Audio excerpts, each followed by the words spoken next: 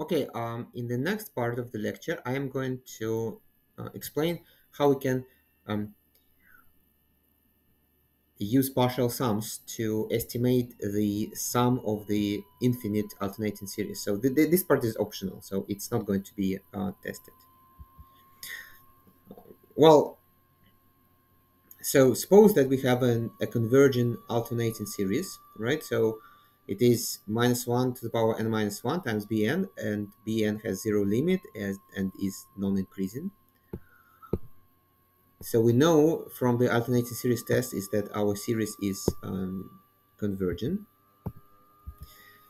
Well, but then in practice, very often certain quantities are represented as sums of infinite series, right? But and again, in practice, very often we cannot find the closed form for the sum, and this is actually why series are such an important tool in physics and in engineering, is because just due to some physics laws, certain quantities are just by represented as infinite series. But at the same time, uh, that's the best way to represent them as there is, and we can't really, uh, you know, find a simpler expression. So what if we have some alternating series, right? And we can't really find its sum in closed form, but we need it to it means something well something in real life, something that we are really interested in. Then by definition, the sum of an infinite series is the limit of its partial sums, so which makes very reasonable to try to estimate, to approximate the sum of the infinite series with its partial sums, right? So what if instead of the sum of the series, which is s, we take its partial sum Sm? How good it is an approximation. So the difference between the actual value of the infinite series and this partial sum is called the error of approximation. And the idea is that how can we estimate the error, right? And basically, if you express the error in terms of this um, elements of the series, you will get this expression, right? So notice that here bm plus 2 minus bm plus 3 is non-negative. Bm plus 4 minus bm plus 5 is non-negative, and so on, right? So which means that this whole thing, so this whole thing is what is bm plus 1, and we subtract some things from it, right? So this whole thing is going to be less than bm plus 1. At the same time, this whole thing is still going to be positive, well, non-negative. Why is that so? Is because this is positive, right? So this is positive, this is positive, and so on. So this whole thing is somewhere between 0 and bm plus 1. So, and applying um, the absolute value, we see that the absolute value of the error, so the error itself can be positive or negative, right? So because when we use a partial sum to estimate our series, we don't know whether the partial sum is bigger or smaller than the actual the sum of the entire series. But the absolute value of the error is less than or equal than the next term, the first unused term, basically. That's what we see. And here is how we can apply. I mean, this is an illustration, and it kind of works, right? So why this so? So for example, if you look at S5 minus S, right? So S5 minus S is here, and B6 is here. So B6 is bigger.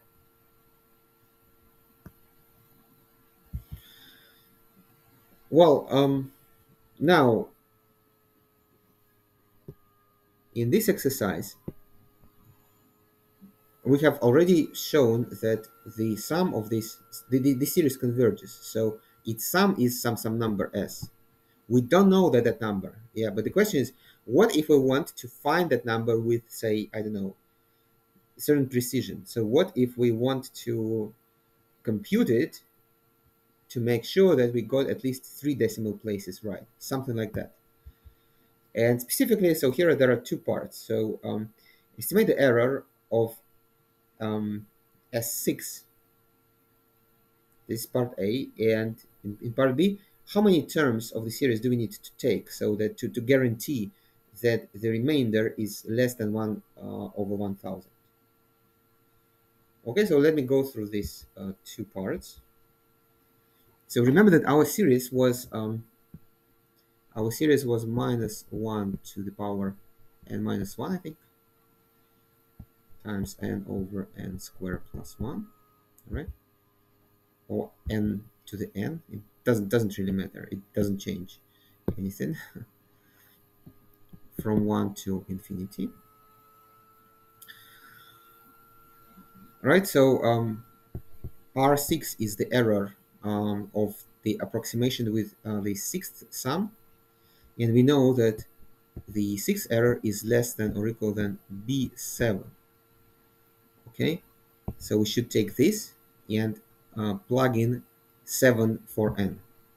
So B7 is going to be 7 divided by 7 squared plus 1, which is 7 over 50, which is, I think, 1.4. Yeah.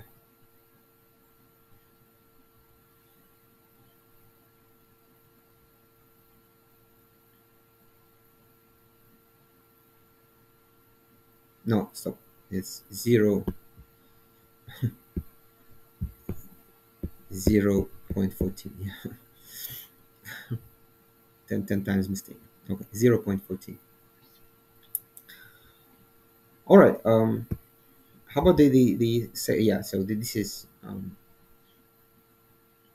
yeah, this is the printed version, and it is consistent with what I just wrote. So how about what should n be so that the error is less than 1 over 1000?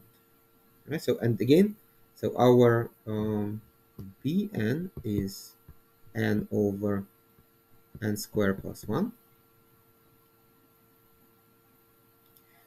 So we are looking for n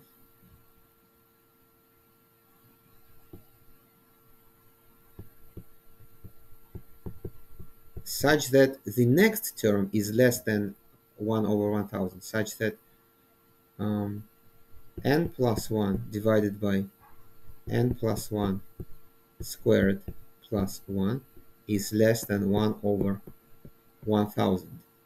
Right, so now let me simplify this. So simplifying this, I will get 1000. I'm going to multiply it by 1000 times n plus 1 squared plus 1.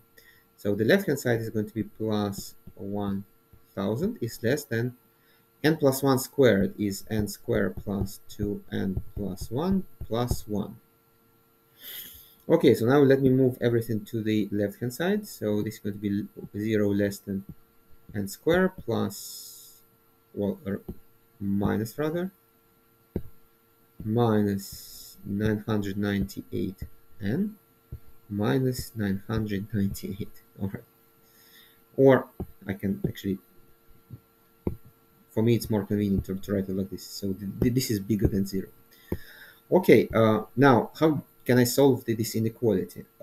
Basically, the left-hand side of this inequality is a quadratic function in n. So if you plot its graph on the axis, I mean, if this is y or whatever, so this is like y, and then it looks like a parabola, and it is concave upward because the coefficient at n squared is positive.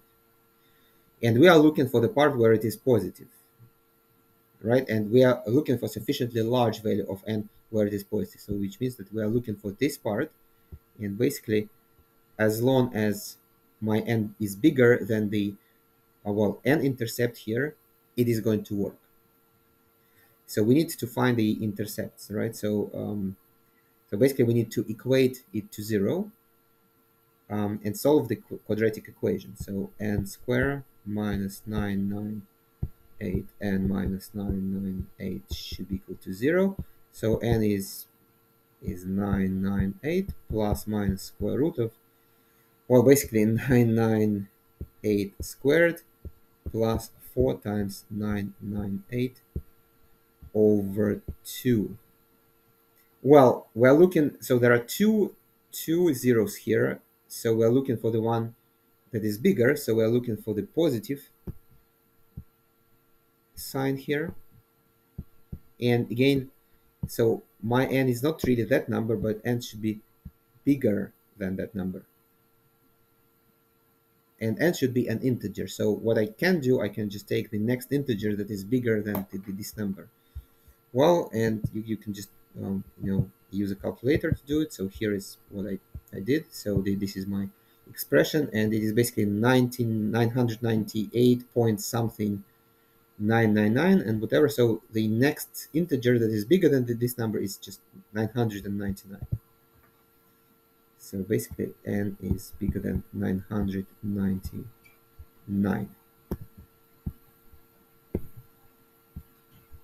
and that's the answer, right? So now, so notice that we are the question was to find some n. So actually any n that is bigger than 999 is going to work, right? So for example, if you use, say, r 1234, it is also going to work, right? So because it's b with that index is still going to be smaller than what we are looking for. Well, so here is the printed solution. It is slightly different. So here they are not they are not solving the quadratic inequality. So I personally find that a quadratic inequality is not really hard to solve. So it's probably just you can just do it. So, but they are not solving it, and instead they're trying to introduce some estimates. So I don't know which method to solve it is easier for you, but yeah, you can check this out too. All right. So that's basically it. So that's the end of part 8 of the lecture.